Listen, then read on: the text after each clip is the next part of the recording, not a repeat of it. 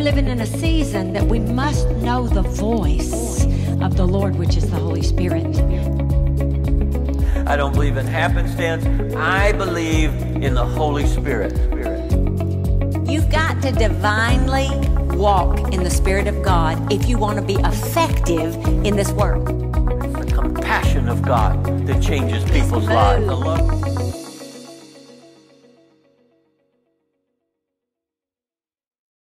What that tells me is we can walk with God through the church all of our lives and not recognize Jesus, not recognize the voice of the Holy Spirit. We have to work at that relationship, listening, learning the sound, learning the feeling of the Spirit of God versus the world system. And so that's what I want to talk to you about today, and what I want us to get into the place of practice even. This is not a church service. This is more like a school, okay? We got on the elevator last night, and there was I won't call them a gang, but it was a big team. It was a big team of some kind of school, some college. Lots of boys there. And one of the boys got on the elevator with us, and he had a cross on. And I said, do you wear that cross because of your covenant, or do you wear that cross because it's popular? And he said, oh, Jesus and me, we like this. I said, Jesus and me like this too. I said, that's why I asked you, because I wanted to make sure you weren't just wearing a sign and didn't have a change. He said, oh no, I have a heart change that's brought me to the ability to wear this cross. And so that's why we have to be the church. We are the church when we leave out of here, and God is constantly giving us opportunities to say something. You know that old statement ever since 9/11, if you see something, say something? Well, I say if you hear something, make sure you say it, because God wants to talk through us. Let's start with Romans 6:13. Worship is intercession, and intercession is worship. They're not two different things. If people say, oh, I love to worship, but I can't pray. No. If you're a worshiper, you can pray. If you're a prayer warrior, you can worship, because it's the same thing. It's the exact same thing. One may have a melody and the other may not, but it's both being God's instrument. So at Romans 6:13, we start with this, and only because I want you to learn how to yield your instrument. I am reading out the Amplified Bible. Romans 6:13 says, do not continue offering or yielding your bodily members, your faculties, to sin as instruments or tools. Now that word there in the Hebrew and then the Aramaic, which it was originally written in, and then the Greek, is actually weapons.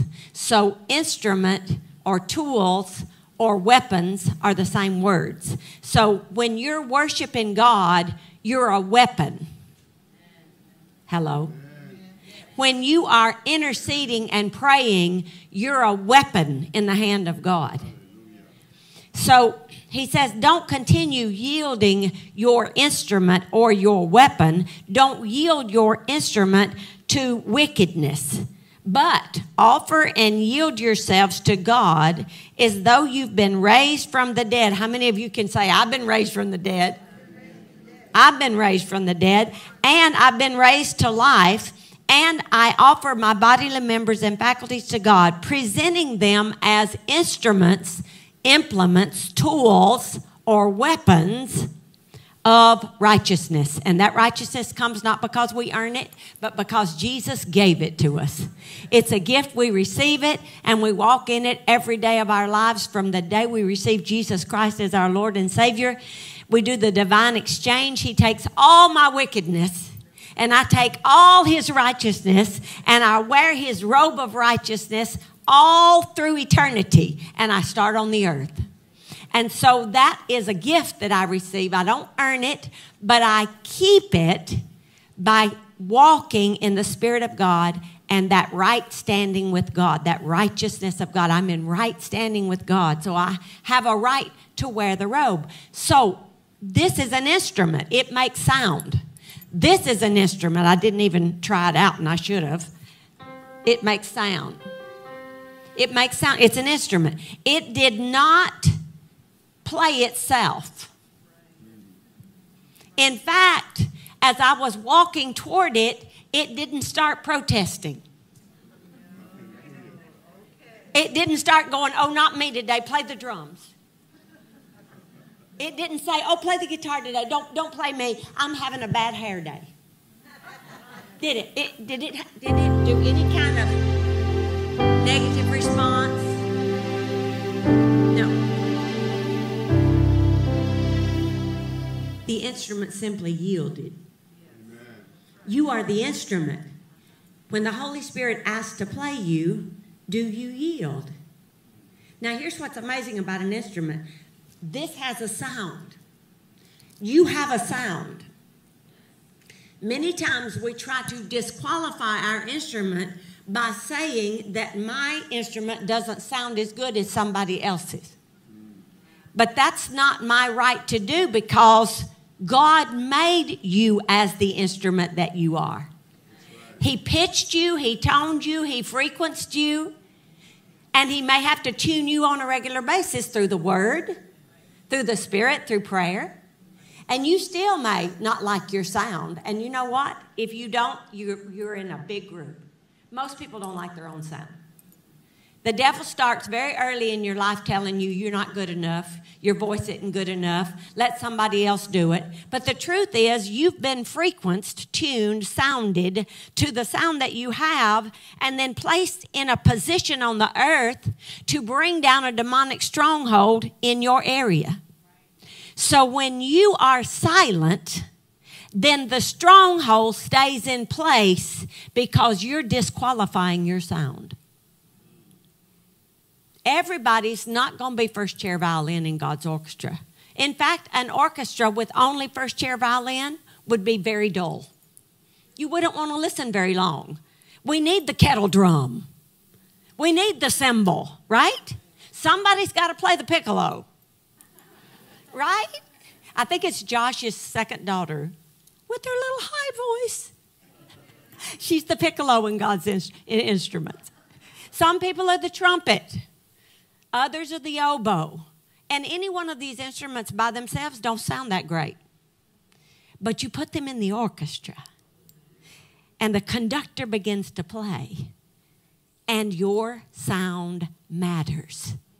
For if you withhold your sound, there's going to be a demonic stronghold that stays in position simply because you were silent when you should have been sounding. So one of the things you'll find in any schools that the Holy Spirit is directing is the first thing you're going to have to learn is how to get over yourself. Right? You have to get over not liking the way you sound. You have to get over being embarrassed. You know what embarrassed tells me? You're still all about you. People say, oh, but I feel terrible about myself. Yes, but you're still feeling about you. Whether you're all proud as a peacock or poor me, it's still me. So it's all pride. Even the I can't do anything, don't look at me, pride. Right. I mean, when the enemy tries to mask things and say, oh, look how humble they are. That's not humble. The only way you're humble is when it's all about him. When it's all about him and nothing about you, that's humble. When all the glory is being shifted to him.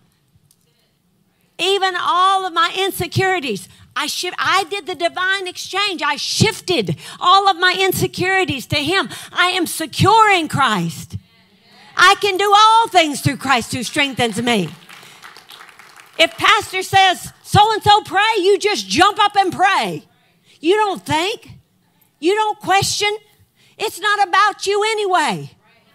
If you say, I can't pray, that's right, you can't. We're asking the Holy Ghost to pray through you. We hope you don't pray. Because if you pray, it's going to be dull and powerless and empty and of no effect. But if the Holy Spirit is playing your instrument, it's glorious. For dependent upon who plays it, I could ask everybody on this front row to go up there and play that keyboard. And it would sound different with each hand, wouldn't it? How about if I asked you to go play? What would it sound like? Can you play? Okay, go up there and play it. I would ask Martha, but I know she can play. Go up there and just play that.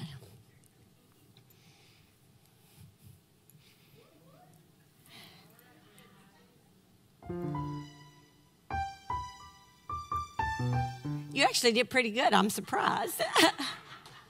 Okay, so let me just ask you. Did this still sound like a piano or a keyboard? Absolutely. But the sound of it changed depending on who's playing it. The power of it changed, right? But still sounds like a keyboard, right? But if I play...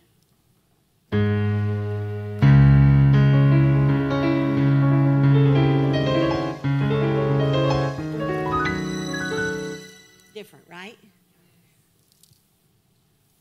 The instrument's always going to sound like the instrument. But depending on who's playing it, changes. You know who's playing the instrument by the sound that's coming out of it. So when the Holy Spirit is praying you, you sound a certain way. When the devil's playing you, don't yield your instrument to wickedness, you sound a certain way. When flesh is playing your instrument, you sound a certain way. Still same instrument, but depending on who you yield to. I've heard people actually laugh and say, forget what I just said, that was just the devil. Like it's okay. It is not okay to yield to the devil. It is not okay to sound like the world. It is not okay to let flesh come out of our mouths. It's not okay because Jesus owns us. He owns our instrument and he should own our sound. But he loves us so much, he gives us the ability to yield our instrument even after he owns us. To whoever we allow to play us, that is the sound coming out of us. So with that in mind, you're going to start thinking about how you sound. What comes out of your mouth. My mom just had her 90th birthday. Her oldest sister, just last month, went on to heaven. She was 99, just 6 weeks shy of her 100th birthday. But when my mother's sister turned about 90, my mom, I've talked to my mom every day on the phone, my mom would say to me, now when I start sounding like your Aunt Georgie, I want you to tell me. Because as she got older, instead of getting sweeter, she got more negative. So my mom said to me, if I ever start sounding like her, I want you to tell me. And so about 3 weeks ago, she was on a rampage one day when I was talking to her. And I said, remember you asking me to tell you when you begin to sound like my Aunt Georgie? And she said, don't tell me. I said, well, you did ask, so all I'm saying is, she said, don't tell me. I said, all I'm saying is, she said, I get it. You see, what happens is if we're not careful, we get used to it. We don't just automatically yield to the sound of the devil. We just don't automatically yield to flesh. We just do it little by little by little. And sometimes if you're around a certain talk, you'll pick it up. Sometimes people say that if they're around me very long, they start talking Southern. Who was it came in this morning and says, how's your mom and them? There you go. You just kind of pick it up. So when you hang with people that are godly, you start picking up the godly talk. But if you hang with the world or you work with the world, and sometimes you do work with the world, you've got to be louder than them so that you influence them more than they influence you. You have to be the voice. You can't be, I'll just be quiet about it. No. You got to be louder than them.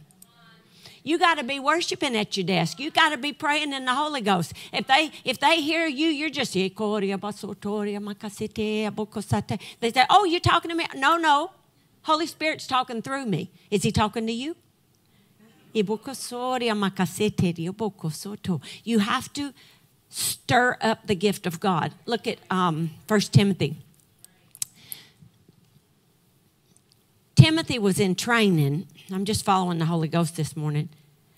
Timothy was in training, and Paul was his mentor. And Paul told him, he said, listen, I know you're young. I know you're a young pastor. Actually, it's 2 Timothy. I want to start with verse 6, chapter 1. This is Paul talking to Timothy. He said, that's why I would remind you to stir up, rekindle the embers, fan the flame, and keep burning the gracious gift of God, the inner fire that is in you by means of the laying on of my hands with those of the elders at your ordination. So what does that tell us? When Timothy was ordained by Paul, he got filled with the Holy Ghost. Why do we know that? Because he received through the laying on of hands the inner fire that is a gift of God. Now look back at John 14. My favorite chapter in the whole Bible, I would assume. I memorized it 40 years ago, 45 years ago, closer to 50 years ago. Don't let your heart be troubled. You believe in God, believe also in me. In my Father's house are many mansions. If it were not so, I would have told you. I go to prepare a place for you, and if I go, I will come again and receive you unto myself, that where I am, you may be also. Now, this whole chapter was Jesus training his disciples in the Holy Spirit. Now, you say, that doesn't sound like it in the beginning. No, he started with a wedding analogy so they would understand. The Jewish weddings would be a contract where the bride and the bridegroom would be in contract. And then once the contract was made, we would call that engagement, and it was an engagement period. But they weren't together. They were engaged, or the contract was made. And now in our society, we break engagements all the time, but it was a contract. There was no breaking it once the contract was made, but they weren't physically together. And at that point then, and actually the parents would be the ones that would make the contract for the bride and the bridegroom, generally young. And then the bride would have to get ready and be trained by the family how to be a bride. Her dress was made, her veil was made, her bridesmaids were chosen, and they put the wedding gown on, and all the attendants put their outfits on, and they wore them night and day. They never took them off because they didn't know when the bridegroom would come. So they never, ever were found not ready. So they put on the gowns. She slept in the gown. She kept her makeup on. She kept her hair done. All of her attendees, too, all stayed ready for his coming. He went away and built the house. It was a partition added on to his father's house, which is why this scripture makes so much sense. Let not your heart be troubled. You believe in God, believe also in me. I'm your bridegroom. If I go away, I'll come again and receive you unto myself. I'm not going to not come for you. I'm coming. In the meantime, I'm going to build a house for you. It's attached to my Father's house, you see. And when the house is finished, the father, and that's the beautiful thing about the Jewish wedding, is the bridegroom's ready. At the minute he gets up a wall, he's ready to go get the bride. But the father's watching.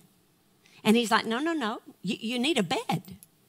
You need utensils. You need a roof. And so the father keeps telling him, do this, do this, do this, do this. And the father's not just watching the bridegroom and what he's doing. He's also in communication with the bride's family. And he's watching her preparation. Has she learned to cook yet? Is she going to be a good wife to my son? So she's being observed too. The father is the one watching. Now, Acts chapter 3 says heaven literally holds Jesus back. I can just see Jesus, can't you, as the bridegroom? And all the angels got him around the way saying, no, not yet. No, you can't go get her yet. You can't get her yet. But he's ready to come and get us. So don't think that the holdup is Jesus. The holdup is not Jesus, but Father's got his eye on the bride. who's not ready. And so he's watching us. If anybody is to blame that the Lord has not come yet, it is the bride's not ready. But the truth is, Father already has an absolute day because he knows everything. We are on this linear time, but Father's already been in our future. He knows exactly what day. And that day, we will be found ready because we're going to do what the rest of what he says to the disciples. If you skip on down to verse 12, he says, verily, verily, the works that I do shall you do also, and greater works than these, because I go unto my Father. Ask anything in my name, that the Father may be glorified through the Son. So he's telling them that once we become one, we're in contractual agreement as one. It's legal, cannot be broken.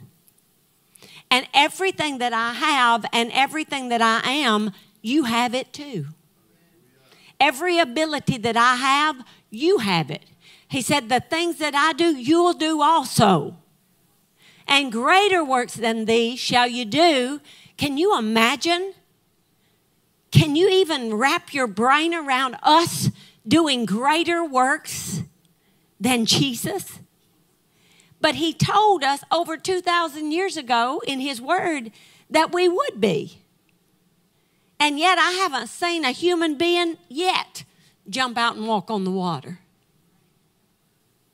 I haven't seen as many miracles as Jesus performed in just a few months. We're tapping, but we're not tapping all the way in. And it's because we don't understand the rest. When he says, I tell you, if anyone steadfastly believes in me, he himself will be able to do the things that I do. That is the most powerful statement. You are not weak. You are strong. Do you not believe that Jesus is strong? Jesus is strong. And what he does, he says, you can do also, so that my Father will be glorified. I will do for you whatever you ask in my name. Whatever you ask. Then he goes on, he says, if you really love me, you'll obey me. And that's the rub right there. That's why we don't do the works of Jesus. Because we have to be in such intimate relationship with the Spirit of God to be able to obey him.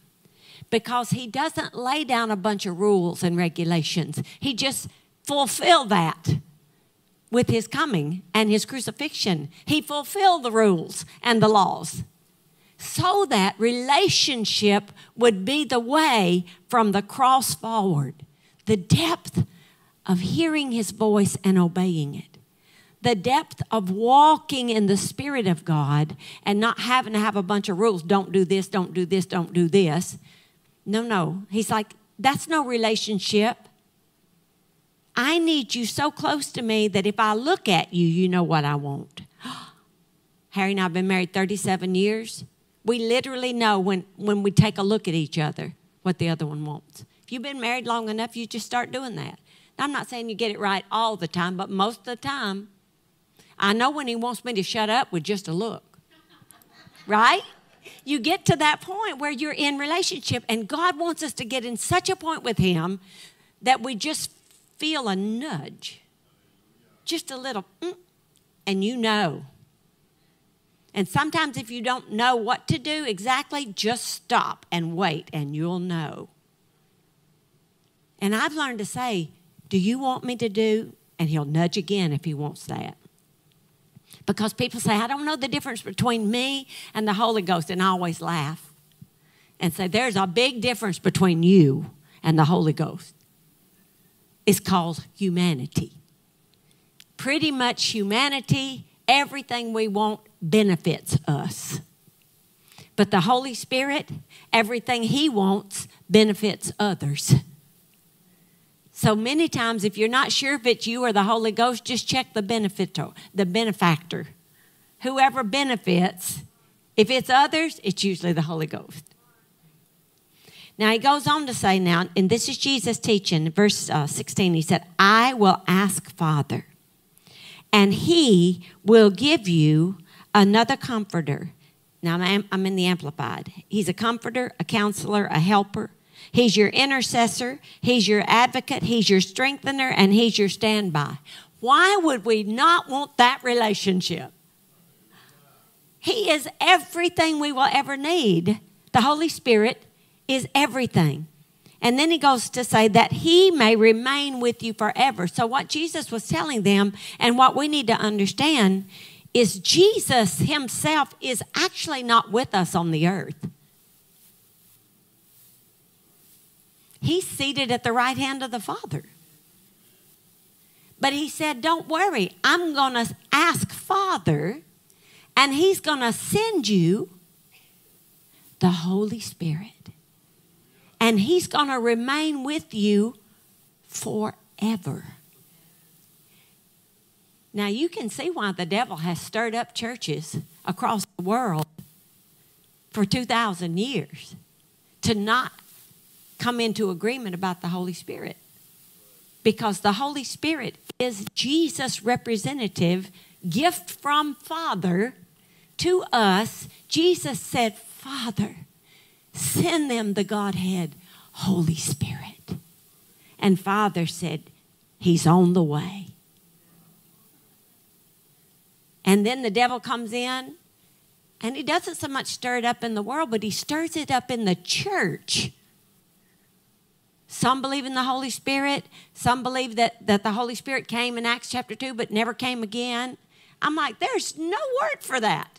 Absolutely no word. But the devil does not tell the truth. He lies. And then when we believe a lie, that lie becomes truth to us. The moment you believe a lie, you operate from that point on as if it's truth. I grew up in the Methodist church. I thank God for the Methodist church because it didn't teach me anything.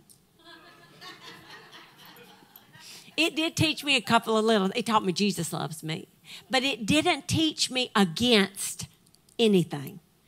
So when in 1974, I was introduced to the Holy Spirit in a Brother Kenneth Hagin meeting, I had no reservations. Now, there are other churches. I'm from the South, so the Baptist church in the South is a very strong denomination, and they're a wonderful group of people. I know a lot of filled with the Holy Ghost Baptist people, so I'm not talking about the people. I'm just talking about the organization as a whole. Now they have had a massive split, by the way, over the Holy Ghost. But glory to God. You've got a group rising up inside of that group that says, wait a minute, the Holy Ghost is real. And the infilling of the Holy Ghost is real. And so when I was introduced to the Holy Spirit at 17 years old, I went to a Brother Kenneth Hagin meeting because I needed to be healed. I'd had a short leg for 6 years. And it came from a car wreck when I was 11 years old. My back was broken. My left leg was crushed in 32 places. And I went through the windshield. Had a head injury, and I had over 100 stitches in my face. That was at 11 years old. Doctors told me I'd never walk again. God did a miracle in my left leg because I had a word from God that I was holding on to. 5 years old, the milkman told me every Tuesday, one day, little girl, you're going to be Miss America. One day, little girl, you're going to be Miss America. And you might say, that's a word from God. That was a word from God that didn't even become active until doctors stood around my bed and said, you're never going to walk again. And I said, wait, I will walk again because I have to be Miss America for God. I will walk again. And the doctors kept coming. They sent my pastor to try to talk me out of it. They thought I was delusional. They thought I had a bad head injury. They sent my music teacher to try to convince me that I was going to be a cripple the rest of my life. But I had a word from God. So all the influential people in the world could not trump the sound of God's voice in my spirit. The Holy Spirit said, you will be Miss America for my glory. So guess what? I was Miss America for his glory. But there were years, and this is what I want you to understand when you walk with God. You cannot be moved by time. You cannot be moved. If it takes a period of time, you must stand your ground with the enemy. You must hold on to the word of God. And when they told me I would never walk again, I said, you are mistaken. I will walk for the glory of God. And over the next 3 months, a cocoon of calcium began to wrap 32 pulverized, fragmented pieces of bone. And at the end of 3 months, there was a new bone in my left leg that all the doctor wrote across my chart was miracle. Miracle. And I'll never forget when I was on Larry King years and years and years later. You have to be old enough to even remember now who Larry King was. But when I was on that show with him, my doctor got on the phone. And he told Larry King, he said, if she says it, it's true. She does not lie. And then he went on to say, I was there. The bone was pulverized. The top and the bottom of the leg touched from the knee to the top of the thigh. It was pulverized. There wasn't even pieces. It was just pulverized. But God put a new bone. And he said, I examined that bone and it was stronger than any other bone in her body. It still is to this day. Stronger than any other bone in my body. And I was upright and walking within 6 months. Had to learn to walk again. But you learn and you push and the Holy Ghost helps you. And then 6 years later, I entered my first pageant, but I hadn't entered yet because my leg was still short by 2 inches.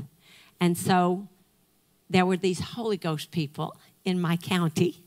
We didn't have a Holy Ghost church. There was Holy Ghost people without a Holy Ghost church. Anybody understand what I'm saying? How blessed you are to have a Holy Ghost church? But these Holy Ghost people, God sent them to me.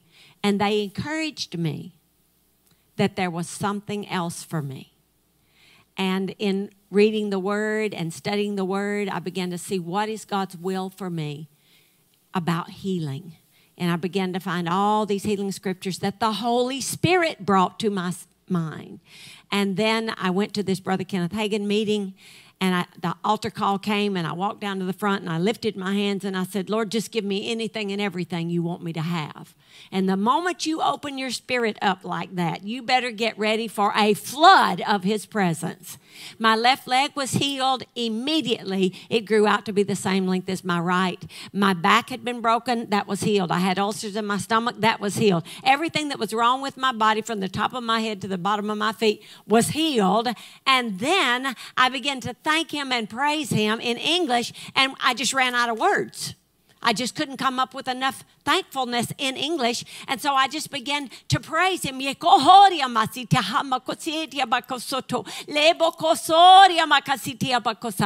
began to thank him in this language. Now, I'm a Methodist. I didn't know who the Holy Spirit is, but I said, give me anything and everything you want me to have. So he filled me with the Holy Spirit, and I still didn't know who the Holy Spirit is. I thought I had to have a foreign language to go to college the next year. I thought he gave me a foreign language so I could go to college. I had no idea. I thought it might have been Spanish. I thought it might have been Italian. I didn't know what it was, and I didn't care. I had a foreign language. Now I can go to college. And so I go back to my seat, and I sit down, and I'm seated with the 2 Baptists, 2 Methodists, and 2 Presbyterian that took me, all filled with the Holy Ghost. And so Brother Hagin asked, does anybody want to be filled with the Holy Ghost? I'm thinking, like, if there's more, I want it. So I jumped up and tried to get across to get out so I could go receive the Holy Ghost. And my friend said to me, sit down. And I said, I couldn't come out of it. I was stuck in the Holy Ghost. And she said, sit down, sit down. And she was like, sit down. She said, honey, you have the Holy Ghost. That's the Holy Ghost. I was like, oh, I had no idea. So that's what I want you to understand, that whether you grew up in church, whether you grew up in Pentecost, whether you grew up in nothing, the Holy Spirit is for us. And God wants everyone to receive his gift.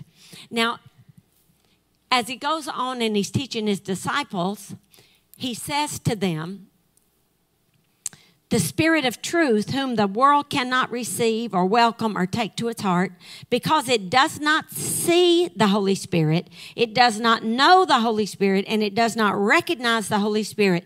But you know and recognize him, for he lives with you and soon will be in you. And that's where so many people can't understand the difference between the Holy Spirit being with us. We can't even get saved without the Holy Spirit. The Holy Spirit draws us to the cross, draws us to Jesus. So he's with us. But there's more. He wants to be in us. Do you not know that your body is the temple of the Holy Spirit? The same Spirit that raised Jesus from the dead quickens your mortal flesh. The Holy Spirit causes your life, your body to be alive. Without the Spirit of God inside of us, we are nothing. We have nothing. We're just a shell. But we are privileged to house his presence. And Jesus said in John, I believe it is, look at John 20. I'm trying to give you a foundation. We may come back to John 14 of why the Holy Spirit has put this so strongly in my heart. John 20. Verses 21 and 22. Jesus then said to the disciples, "Peace to you. Just as the Father has sent me forth, so I am sending you." And having said this, he breathed on them, and he said to them, "Receive the Holy Spirit."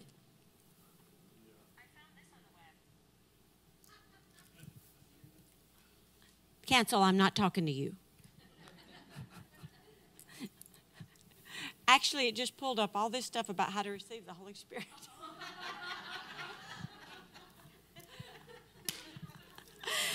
Even my watch wants to get saved and filled with the Holy Ghost.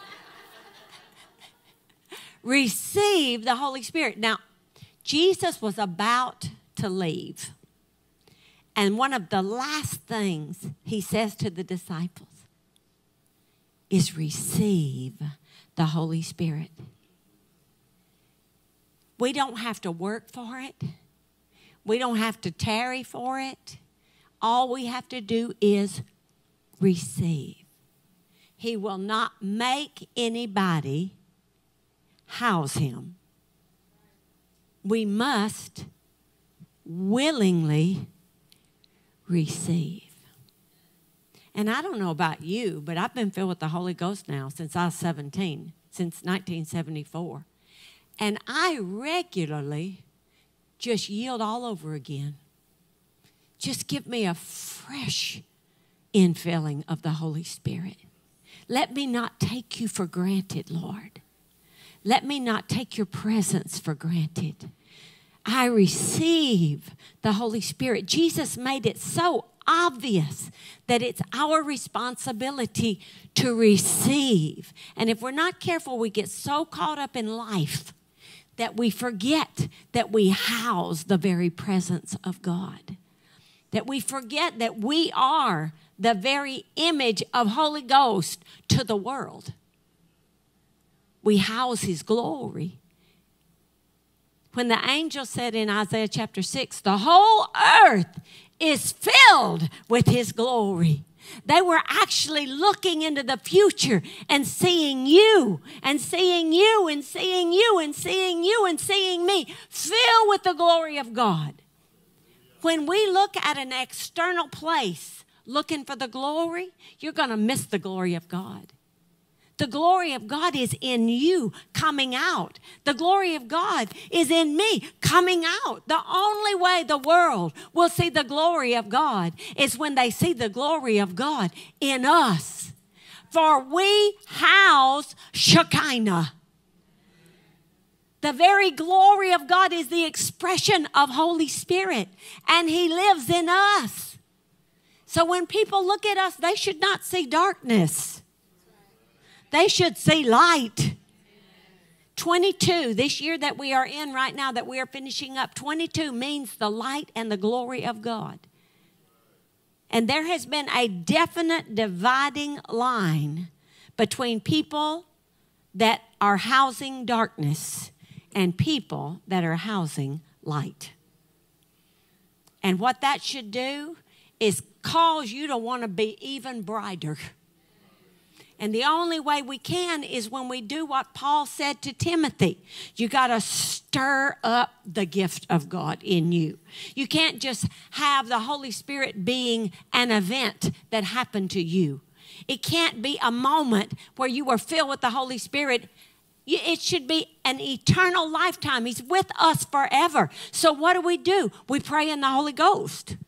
We get out of our mind and we get into our spirit and we live from the Spirit of God instead of living from what we think. We walk by faith and not by sight. What is that? That's the difference in being fully led, filled, walking in the Spirit of God versus you're all about your logic and your thinking and what people say. I don't know about you. And I'm not saying we should not be informed in the world, but I'm telling you, if you're not careful, you'll get so hung up on being informed that you'll actually think that an election can change things. I mean, how old are we, really? How many elections have there already been? Has anything ever changed? No, because people can't change anything. God changes things. It's the Spirit of God in people that bring about a change in a nation, a change in a community, a change in a state. It's the glory of God in people that brings so much light, the darkness has to flee. We forgot who we were. We forget who we house. It is not about us. It's about the glory of God in us, coming forth, shining out, sounding forth. If you're filled with the Holy Ghost, come on, pray in the Holy Ghost.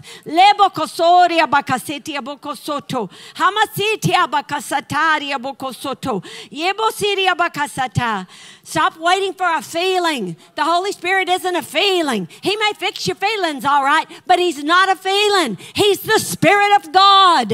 And when you don't feel like it, you pray in the Holy Ghost. And when you feel like it, you pray in the Holy Ghost. And when you're hurting, you pray in the Holy Ghost. And when all is well, you pray in the Holy Ghost.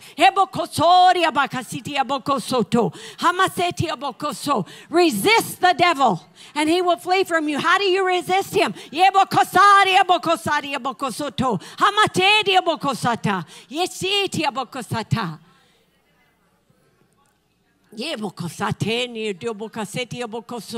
I believe we're in a time and season where we must draw closer to Holy Spirit until Jesus comes. I felt compelled to write this new comprehensive book on Holy Spirit. You can get your copy, whether in ebook or regular book, from our website, salemfamilyministries.org, or you can order from Amazon. I believe it is filled with revelation for you in these last days and will be a wonderful companion book for you to study along with your Bible each day. Welcome, Holy Spirit. Welcome.